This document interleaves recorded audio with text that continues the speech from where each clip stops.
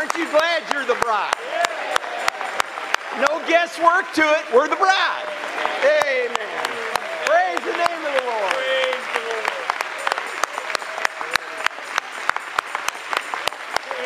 Lord. Well, he brought me out of the miry clay. Well, he set my feet on the rock to stay. He puts a song in my soul today, a song of praise. Hallelujah. Second verse. He placed me up on the strong rock by his side. My steps were established, and here I'll abide. No danger of falling while here I remain, but stand by his grace until the crown I gain. For he brought me out of the miry clay. He set my feet on the rock to stay. He puts a song in my soul today, a song of praise. Hallelujah. Let's clap it to him one more time.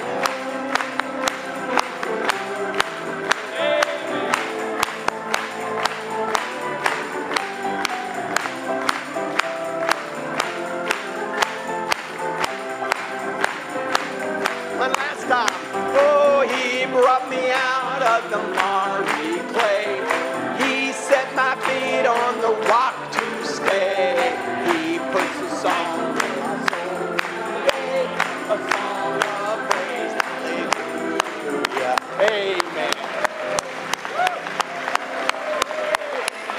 Praise the Lord. Praise the Lord. That rock is this message. Amen.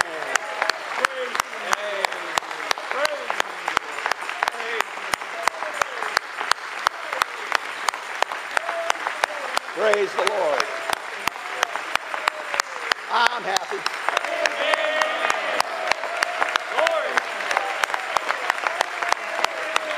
Praise the name of the Lord. Oh, we're happy.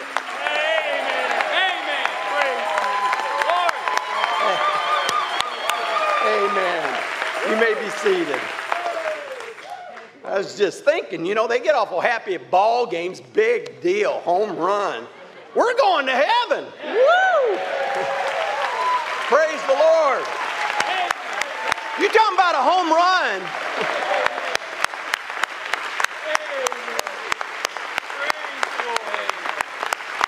Praise the name of the Lord. You may be seated.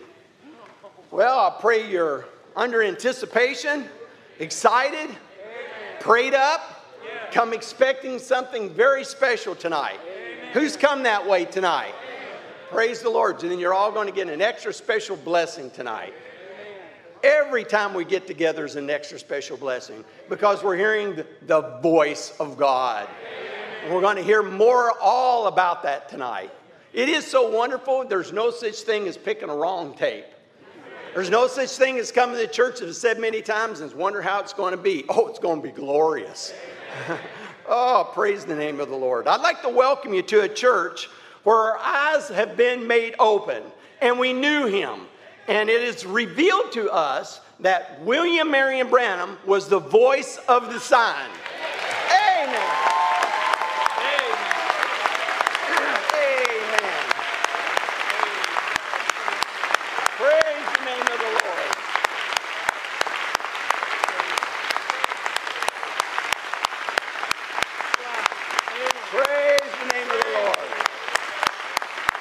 Praise the Lord, you can be seated.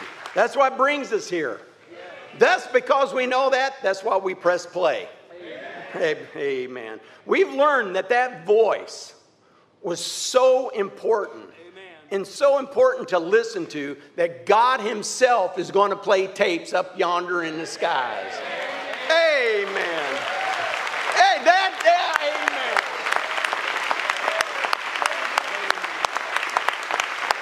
Praise the Lord. Praise the Lord. That's got to pretty burn up those guys that so don't play tapes, but let's not go there. I mean, God himself is playing tapes in the skies. As they have done in every year past, in the centuries from the beginning of time, they do the same thing in this time as that they did then. As soon as a messenger leaves, Brother Banham said, what do? He said they organize. He said it wasn't that messenger, or when that messenger was there, when that messenger left, they organized. They organized groups of men, he said that they did. And those groups of men, eventually, that they become a denomination. And he says they form groups and then they form a denomination. He said in the Pentecost, he says they become the Church of God. Then they become the Assemblies of God. Then they become the oneness. Then they become the two-ness. And they broke off in all their different doctrines and all their different ideas. But the prophet of God said that will not happen in the end time. He will not let that happen again. He's got them all scattered. He said there won't be another denomination. He told us they will be identified, though, by their own characteristics. Amen. What they did then, what they said then, they'll say now, and they'll do now. Exactly what they did then, they'll do it now. They'll say, they say. Now listen, you can't just listen to that one voice. You can't. There's others that are anointed. There's other voices that are out there. There are other ones that have been called. There's other ones that are predestinated to say something, to do something. And it will take these voices, of these ministries to perfect the bride of Jesus Christ. You have to have those voices. Nonsense. Nonsense. Go.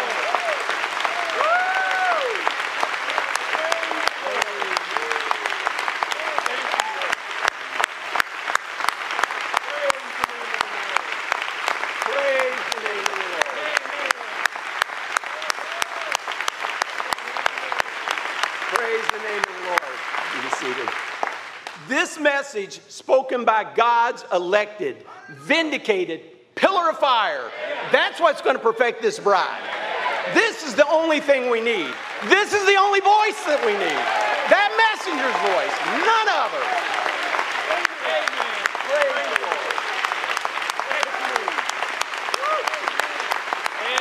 Praise the name of the Lord.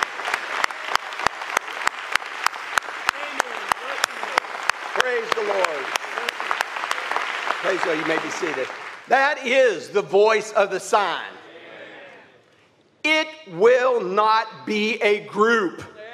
It'll be one man.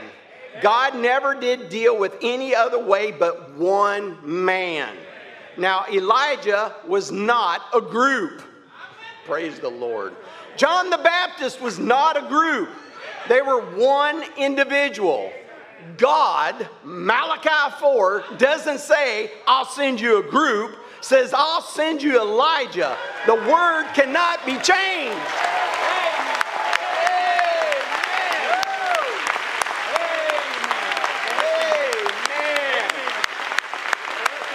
Praise the Lord.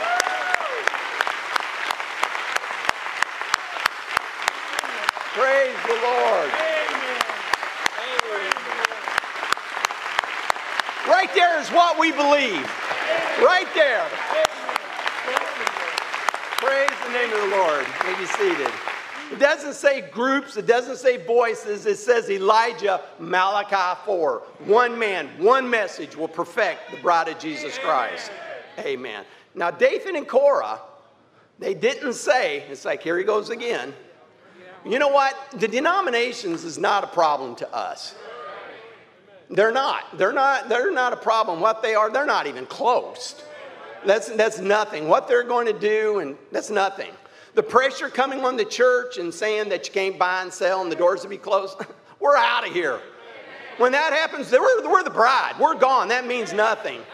Trump and his bombs and nuclear and big, come on. We're praying for it.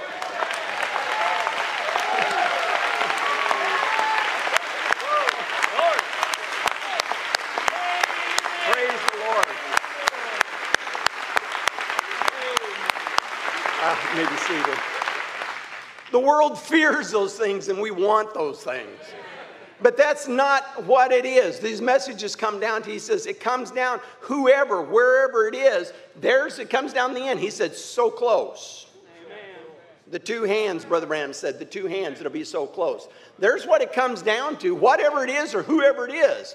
And as I made the expression, forgive me for saying it, the shoe fits. There is somebody that's there. He said it was there. So that Dathan and Korah, they didn't say, don't listen to Moses. No, sir. They didn't say. They knew better than that. They knew better than that then. They knew better than to say that now. Because they would have left Dathan and Korah. They would have left that ministry now if they were to say that. They're not going to say that. They just wanted to add their voice to his voice. There's the problem. Their voices to that voice. They want to make the major a minor. Instead of their message a minor, in this prophet, there's a major, and that prophet of God a minor. This message is the major. It's the only thing. Only thing.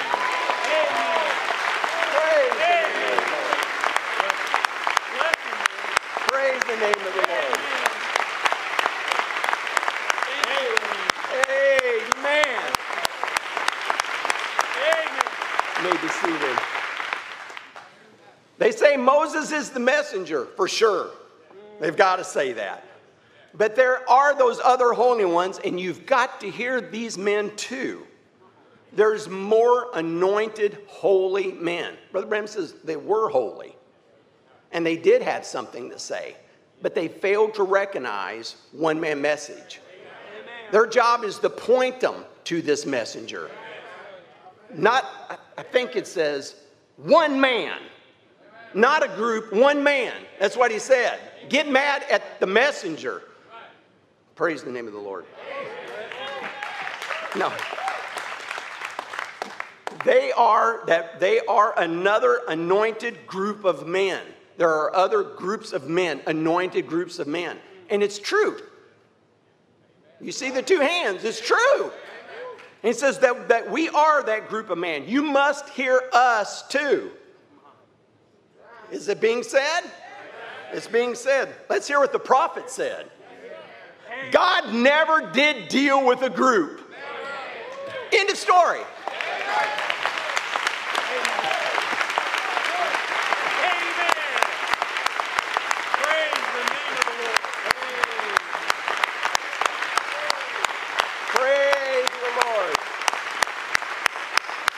Praise the Lord. You may be seated. God never did deal with a group. Nowhere in the scriptures he deals with one individual, because every man is different from the other. Every man, our thumbs are different, our noses are different, our actions are different. He gets one man. He can get him perfectly in harmony till he can become the Word.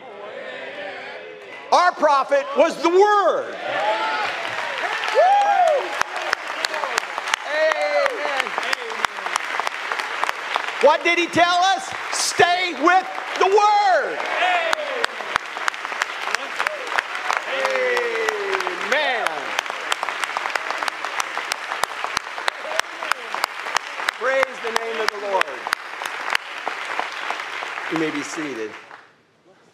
There's only one way to make for sure to stay with that voice, because the voice never changes. He says men and ideas and thoughts and everything, they change. They're here together. He says they don't agree with one another. I couldn't do it. Do I have to go here? Do I have to go here? Do I have to hear this one? I have to hear this one? I hear the message. The tapes never change. Amen. They say the same thing every time we put them on. It never changes.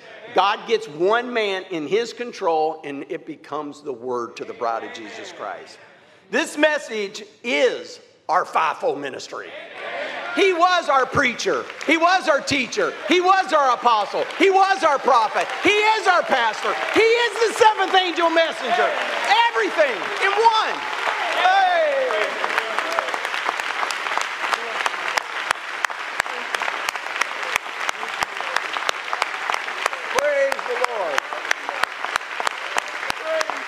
Praise the name of the Lord. Praise the Lord. You may be seated.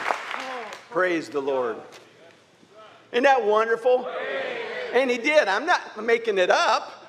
He said he was a preacher, teacher, apostle, prophet. He was all those things. And then he tells us in the church age book that all of them went astray. But then he sends his mighty angel down to put everything straight in the end time. And we're at the end time. So how important is it to hear that voice? The voice of the sign. That voice is so great. That voice is so important. It's the voice all the way through this Bible. That voice was so important that of that angel messenger, that when God spoke it on earth, when that messenger spoke it on earth, God echoed it himself in heaven.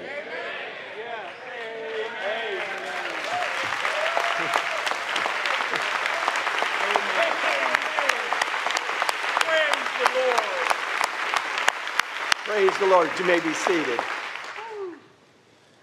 Would you like to hear the quote? I was counting on it. Why I'm against organized religion. Notice, this angel is the last messenger before the coming of Christ in the 19th chapter of Revelations. The messenger's voice. Whose voice?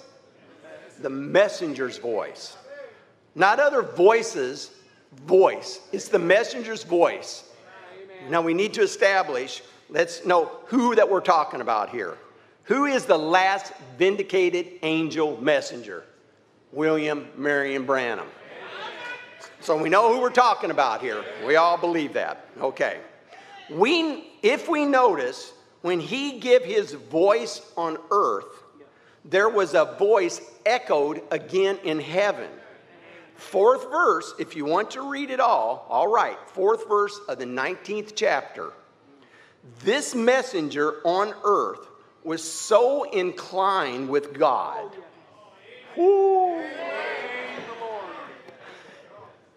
Until when he spoke it on earth, God echoed the same thing out of heaven.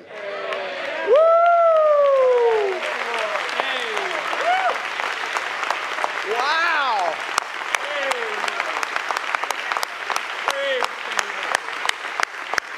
Wow. Praise the Lord. Wow. Praise the name of the Lord. You may be seated. So the voice of that messenger, William Marion Banham, was so great that God echoed what he said here on earth. When he said it on earth, God was echoing it in heaven. And we shouldn't play that voice in church. Praise the Lord. We got the revelation. Praise the name of the Lord. Let's read that first part again, because there might be something in there that we might have missed. Okay? Notice, this angel is the last messenger before the coming of Christ in the 19th chapter of Revelation. The messenger's voice. So the messenger's voice of Revelation, the 19th chapter, was the last angel messenger. And whose voice he's talking about in the 19th chapter. Is that correct? Is that what Brother Ram said? Let's read. Get your Bibles. Revelation's the 19th chapter. Might answer some questions here.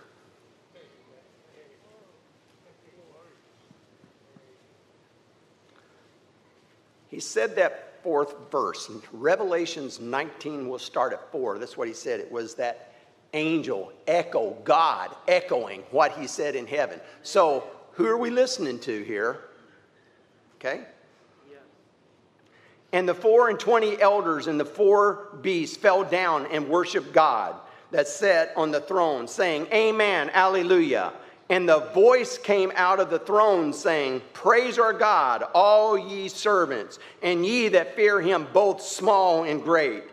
And I heard, as it were, the voice of a great multitude, and as the voice of many waters, and as the voice of mighty thundering, saying, Alleluia, for the Lord God omnipotent reigns. Let us be glad and rejoice. Give honor to him, for the marriage of the Lamb is come, and his wife has made herself ready. And to her was granted that she would be arrayed in fine linen, clean and white. For the fine linen is the righteousness of saints. And he said unto me, okay, what angel are we talking about? Let's continue. Right, blessed are these which are called into the marriage of the Lamb. And he saith unto me, these are the true sayings of God. And I fell at his feet to worship him. So who was that angel? Amen. Who was that angel? Amen.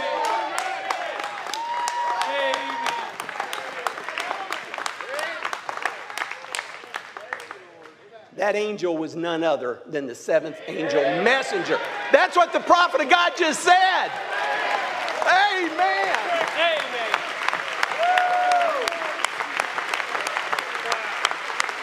Praise the Lord.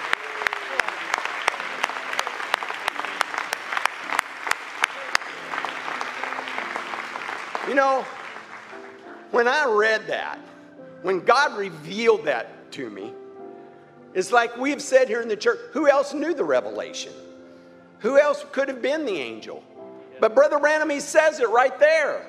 The voice, the angel of the last messenger before the coming of Christ in Revelations, the 19th chapter, the messenger's voice.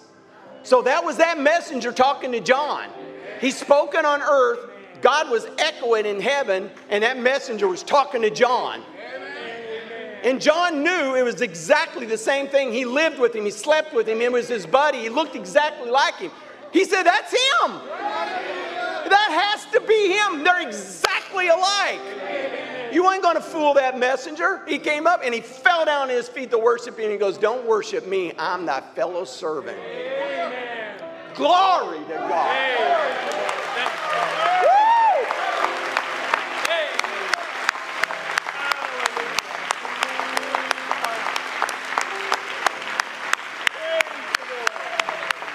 Praise the name of the Lord.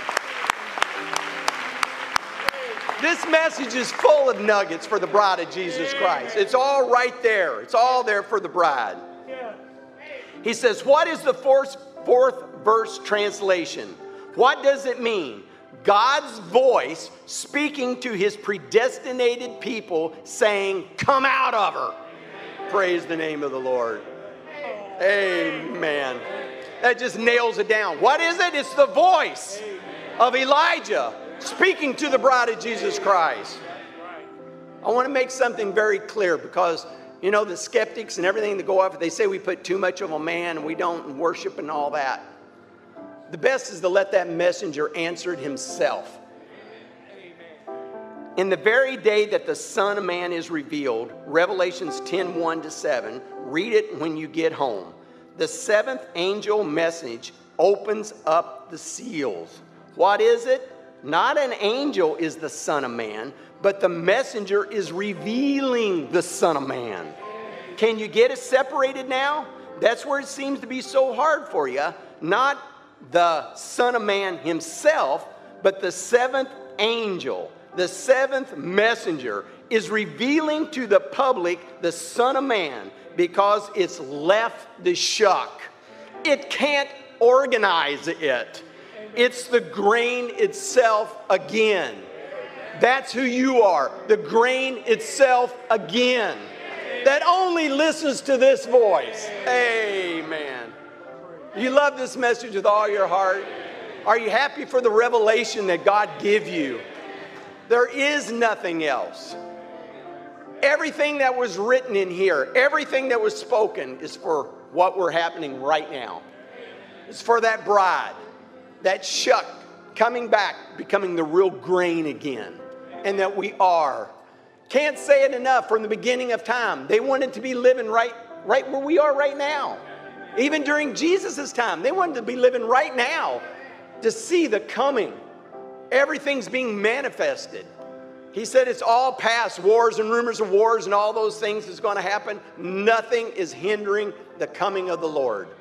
Just us. So God, let us make ourselves ready. Amen?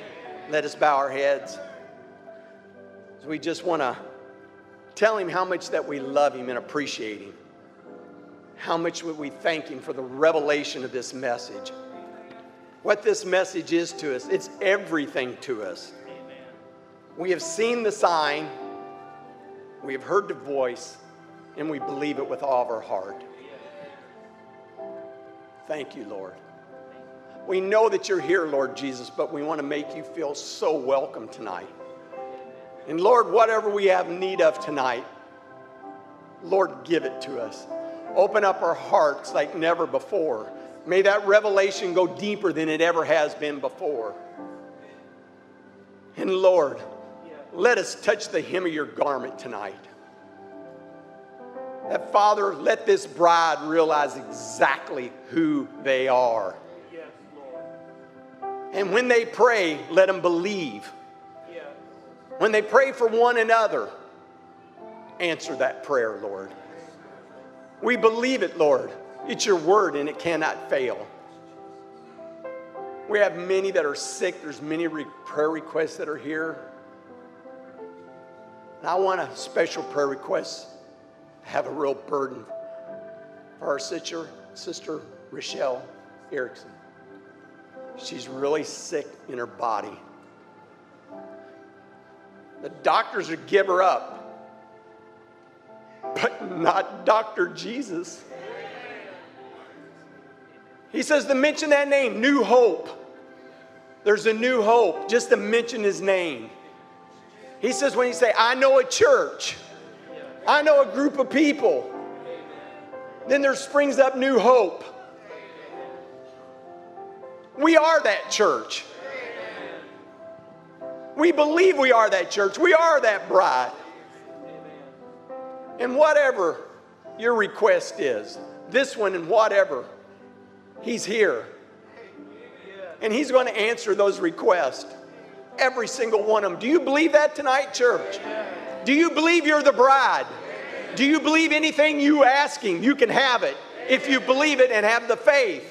Help our unbelief, Lord Jesus. For truly you're here, Lord Jesus, with us tonight. For he is here.